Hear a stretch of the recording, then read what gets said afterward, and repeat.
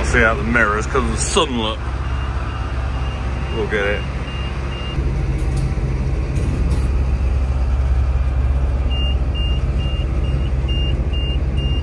Just got low hydraulic oil. I'll top it up in a minute.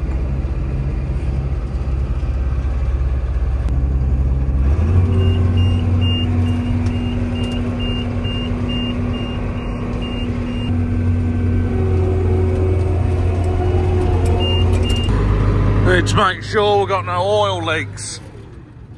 Oh, it's just shut itself off. Right. Can't see no oil leaks or anything after running it. Just want to give it a good wash. Get it all nice, clean and tidy. Get the hydraulic oil filled up. And yeah, have a good look around it. Got the old jump pack on this combine now. So we'll go up, we'll have a look. Will this one start now with a jump pack on it? Hopefully. Bit of revs. Oh yes. Looking in the mirrors, trying to get it out. We actually used to run 3 of these combines. I'll show you a picture now, or whichever side of the screen you want it. Yeah, we used to run 3 of them, but obviously as we've had more grassland and done more government schemes, we don't need 3 anymore, so now we just run 2. So it was quite cool running 3, you get on very quickly, but yeah, don't need it anymore. So we're going to get these out, we're going to give them a bit of a wash, a bit of a run through them, we're going to put the headers on as well, so we're going to get the headers out of the shed and give them a run up and just make sure everything's good.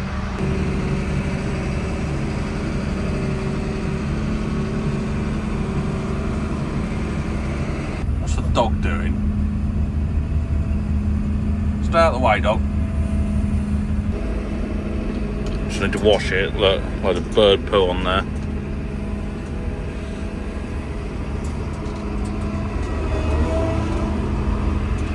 We're going to go around, we're going to check the tyre pressures. That's quite important. Just leaving it running, just make sure there's get a bit of charge in the battery. And go around and grease it as well. The engine running. It can't go anywhere because it's hydrostatic drive, so it doesn't have like well, it's got a gearbox under here, but there's like a hydraulic pump up there that feeds 2 big pipes, which then come down under here. There the pipes are just there, and they feed this big gearbox here. And these shafts here turn the final drives to drive it.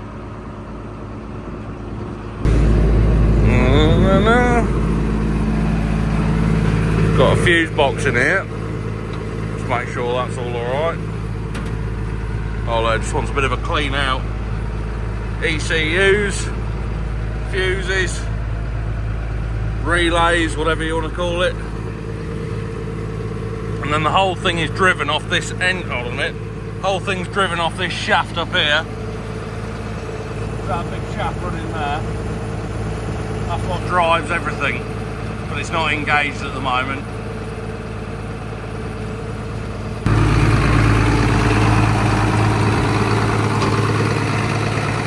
This stops the radiator filling up full of dust. Pre-screener just sits there going round and takes all the stuff off before it goes into the radiator. Wants a bit of a wash up here. Just make sure I've got no hydraulic leaks or anything. So I'm not standing near anything moving because that would be very silly. You see all the belts moving there.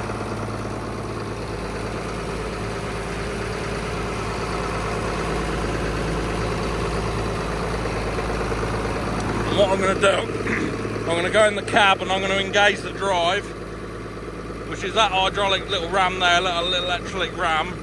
It will shove the belt forward and start everything up. I'm just checking for all leaks at the moment. Air cleaner there, we'll clean that out as well. Can't remember if I did it before I put it away or not, so just want to go through everything to check it. I'm going to start it all up first, give it the whole lot of run, so we can have a look. So I'll start it up and then we'll stop it. I'm not going to go near it when it's running. just want to look around it, make sure there's no belts half hanging off or any chains or anything. Are we all good? Start with the unloading auger. Put that out. There it goes in the mirror. It should just come around here like that then. Want to grease that up and everything as well, so we'll open that up. Next thing to do, we're going to start it up. Push that one. Well, you can hear that. Right.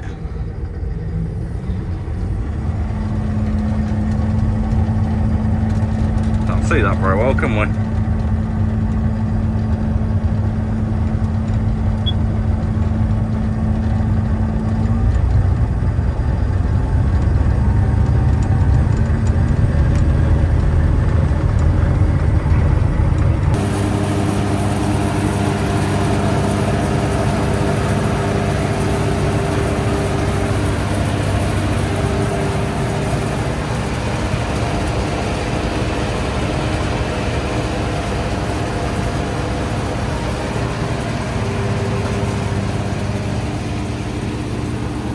Remember, don't go near moving machinery and don't stick your arms in it either.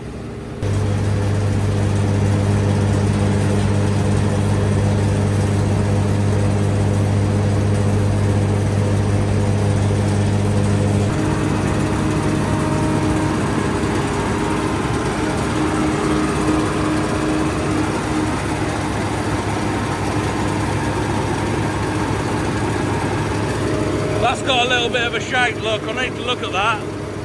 This is why you need to do the walk around inspections, and that chain's loose. You see it? One's tightening up.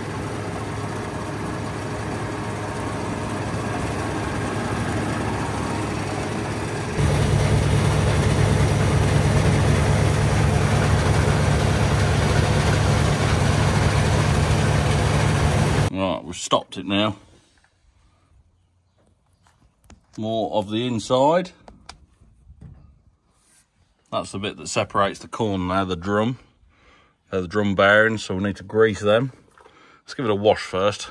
So we don't want to pressure wash it after harvest because all the water sits in the bearings and doesn't do it a lot of good. Can sit in the electrical bits, but we don't wash around any of that bit really, as well, as least as we can, because we don't want water in the electrical bits. So yeah, usually you wash them a week before harvest so that get it all nice and clean and ready. Want to get any straw that's packed anywhere out, because if it sits in a bearing, the bearing gets hot, it can set on fire. So we like to keep these clean. We blow them out every single day after they've been used. Some people don't, and then they wonder why they've had a fire. Always keep a fire extinguisher. Make sure the fire extinguishers are all going to be working as well, because if you have a fire, you've got to put it out quick, or else everything sets on fire, the field and everything.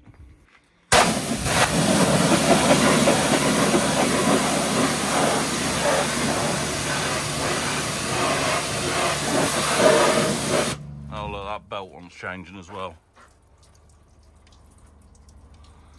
Oh, more jobs to do. I'm so happy. And you can't get that belt out without taking this one off, look. So you've got to take that one off to get that one off, because that one won't come past that one. What are the others like? That one's all right. Or is that the one that's not very good? Yeah, look at it. Because you don't want that, so you might as well just change it. It's not gone yet, but you might as well just change it, because the last thing you want to do is on a boiling hot day, you're taking this to bits, getting covered in muck and grease.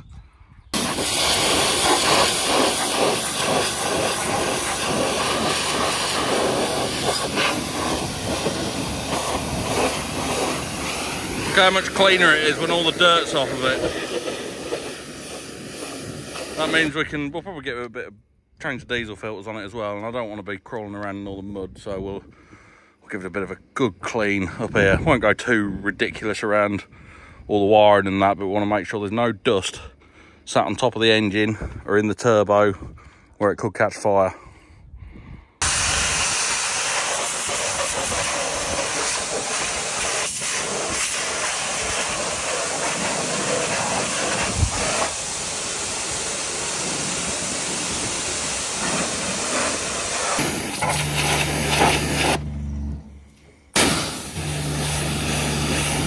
how mucky it is.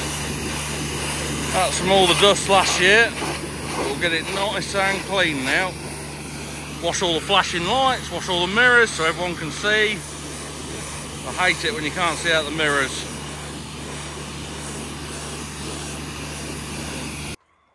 There's all the steering valve. Like, look, that little bit of straw there, that wants to come out. Obviously that can sit there, or, you know, don't want it sitting there really, and don't want it sat outside either, so clear all that out, give it a good wash. Just taking the guard off this chain, have a look at it. Make sure there's no a brake, there the brakes just there, look, those big cast drums. Want to make sure there's no straw around them, because if they get hot, they'll set it on fire as well. So, we're getting the headers out of the shed now. We're going to take them and we're going to put them on, test them. We're probably going to have to do some maintenance on the knife. So we'll pull all the knife out that does the chopping, but that'll be in another video, I suspect. What I used to like to do, I still do every now and again, do a bit of work for a company called Macdon, and they make the headers in Canada, in Winnipeg. And they used to, I'll show you a picture. This is what they are, just here like this. So what I used to like to do, when one of these massive 40-foot headers comes, or 45, 42, or whatever, however big they were, so we're talking more than 3 times the size of this one. You know, these headers that they send into the yard here, they're like fitting the biggest combines in the world. So what I used to like to do, I used to park the header up in the yard, and then my little masses compared to these big combines, I'd just nose the front end of the combine up to this massive header, so that when somebody come in the yard, they'd be like, "What's that?" I'm like, "Well, that's the combine." They're like, "What?" I'm like, yeah. Have you ever never seen a combine doing a wheelie down the field, because it's got the massive header on the front? I just found it quite funny anyway. If anybody from Class is watching, Class Combines, I wouldn't say no to a demonstration. I'm not going to buy one. I just want to make a video on one and show everyone how cool it is, because I think they're one of the most coolest machines ever, and just incredible bits of kit. So yeah, there's the dog. First thing, put the unloading auger away before we forget about it and drive past the building and tear it off like someone else has done before. That's away. Let's go get the header on. Got mud on my face now from pressure washing. Put me out on backwards. What's that? Oh, I've just started it up again. I'm going to give the cab a clean out as well. Look, looks a bit dirty. I want to make sure that's nice and clean. Just giving it a bit of a run now and make sure that there's no water in any of the bearings or any of the chains, ready to grease and oil them. So we'll just give it a run for 5 minutes, just to let it warm up. Next thing we're doing, we're going to put the header on.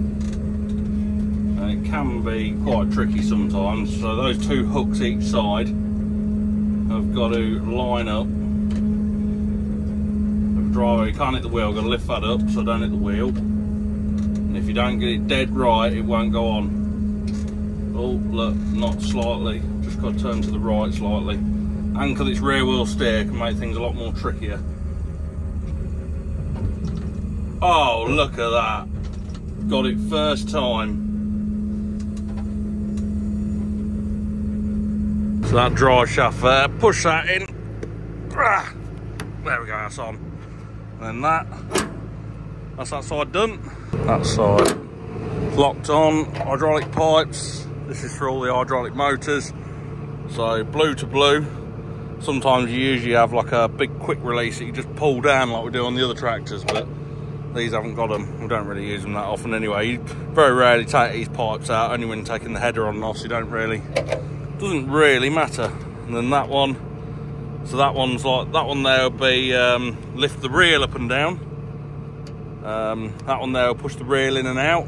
These big ones here, they're actually the flow for the reel to go round. So let's start it up and have a look. So now, using my fingers that are filthy, that one should lift the reel up and down. There we go. Down, that one should be in and out. Oh, that's up and down, sorry. Which one's that one?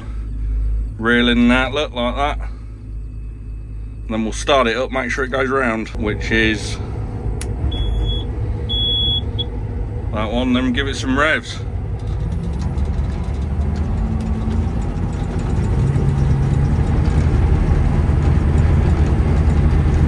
it's all working.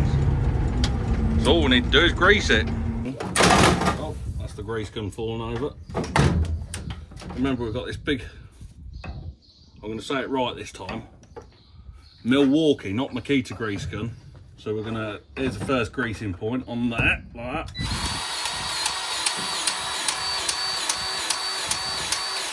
So, only on a few, and I did grease it before I put it away, but now I can't get that off. There we go, it's off.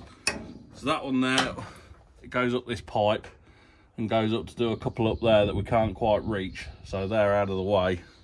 So there's another one just here, look, that goes up there. There's another one on this shaft here.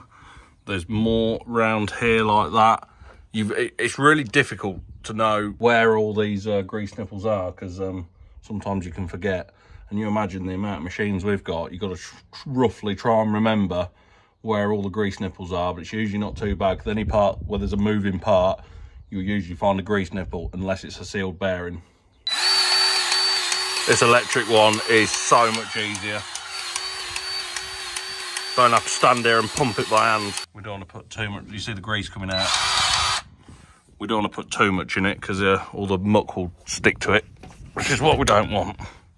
And around the other side, you've also got to remember, this one here doesn't actually do much, but it's got like a, it's not, I don't think it's quite a slip clutch. There's like a big spring behind there like that will open and close, which will change the speed of this drum in here.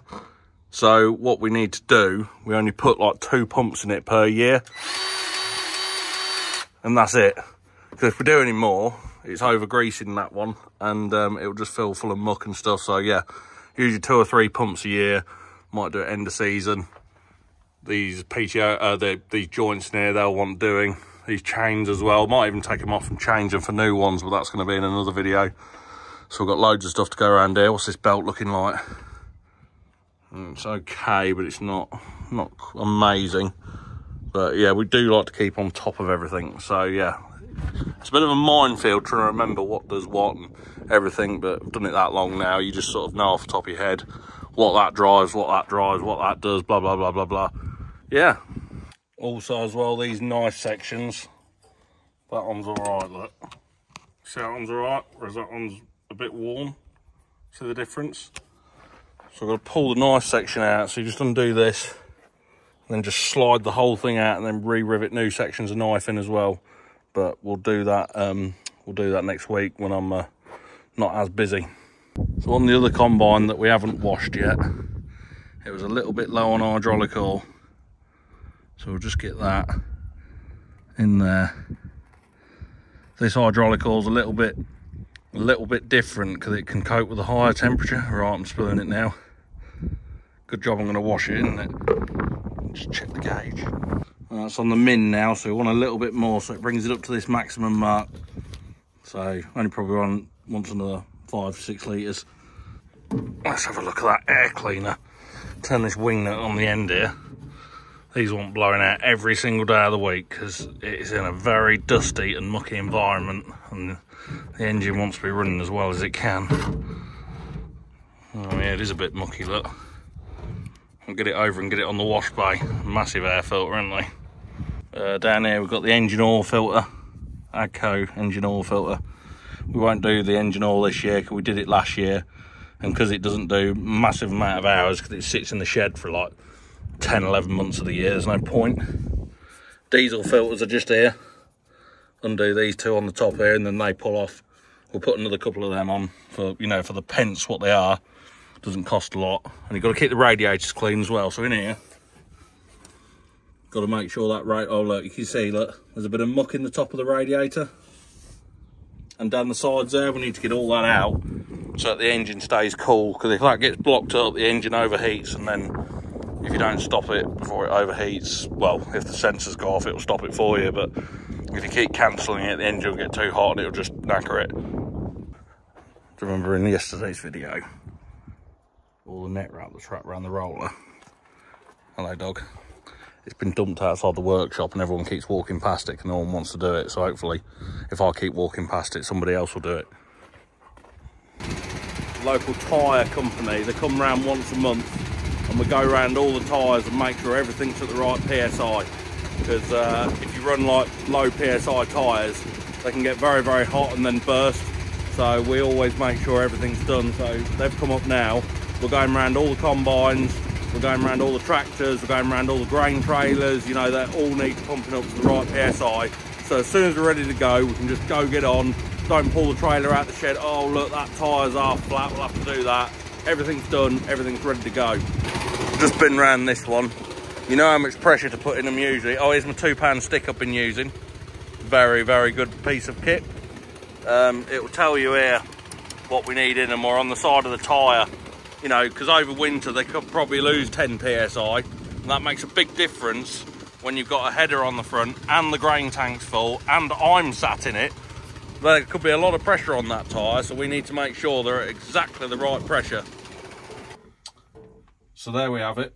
Bit of work on a Sunday. Not going to do anything else for the rest of the day. Just wanted to get a bit of a head start for next week. Got a lot on, always got a lot on to do. Thank you very much for everyone who comments, or everyone who's been commenting on the last video saying they're really enjoying the videos, which motivates me to do a few more of them. Because usually I'm like, do people really want to watch this? Do I really want to film this? I never really know. But obviously, as you engage and bring the comments and like the videos, it makes me want to make more of them. So I don't mind making them. I'm not really interested in what some of these people are. They're like putting videos out every single day of the week. I don't want to be doing that. I haven't got time for that. I just want to show easy stuff, what I do day to day. People are always like, oh, you got to upload it at, you know, a certain time. Not interested in that. As soon as I've got a video, I just chuck it online. That's the end of it. Job done. So yeah, nice and easy. Everything what I do, you know, it's all genuine. I like to show everything. Nothing's fake. Very easy to do. I show it as it happens. I don't make things up. And I try to have a bit of a laugh as well, you know, make things more enjoyable. So yeah, let me know what you think of this one, and I'll see you all soon. Cheers. Just watch that video back. You could have told me I had something there. Right, see you later.